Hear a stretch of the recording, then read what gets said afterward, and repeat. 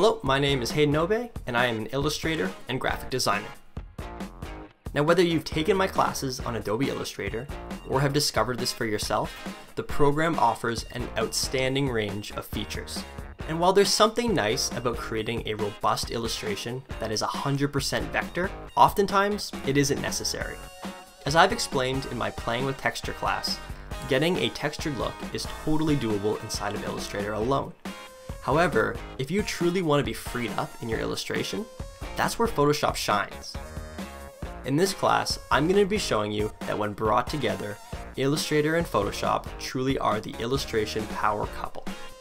I will be showing you how to take something made in Illustrator, such as this, and turn it into this.